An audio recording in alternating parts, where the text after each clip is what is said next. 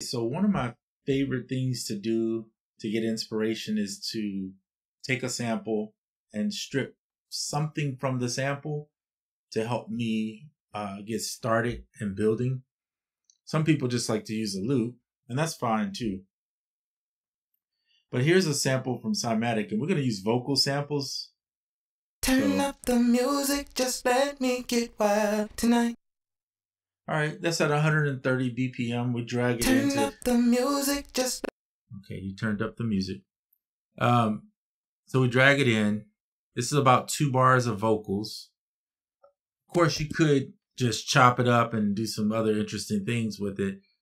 But there's also the possibility that you want the melody from it and the MIDI.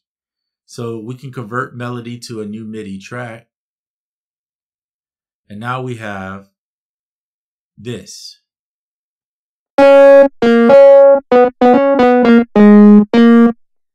that's an Ableton instrument. It don't sound good if I'm, in my personal opinion. So I'm not going to really use this. I'm going to use these rows. Oops, hold on. It's very reverby sounding. Let's try. Let's try this one. All right, that's fine. You can pick whatever you want. All we're gonna do is take the MIDI notes and put it up here. Get rid of this portion. And now we're gonna listen to it. So now you have something that sounds, in my opinion, really good. And I think the key, even though it did say D sharp minor, he might be a little different than what it's saying. Because here's D sharp minor. Well, no, it fits D sharp minor. Okay, never mind. Here we go, watch. Okay, so now you have something that you can start working with. Of course, you can do other stuff with this, chop pieces of it to make it a little bit different.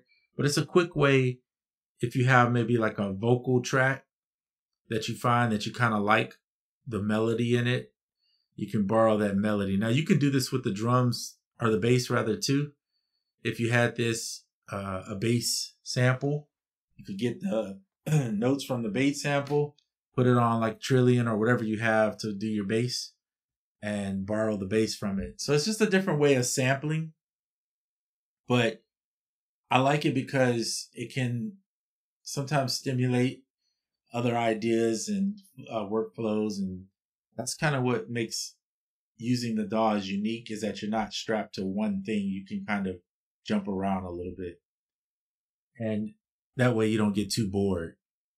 All right, so this is going to be a quick video. I'm going to end it here, but just wanted to show you a little technique with the vocals you can do. I like to do this sometimes with a saxophone if I'm not feeling it, or if I'm playing the same thing over and over and over.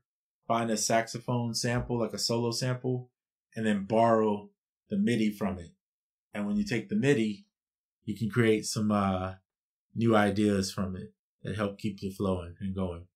All right, that's it for this video.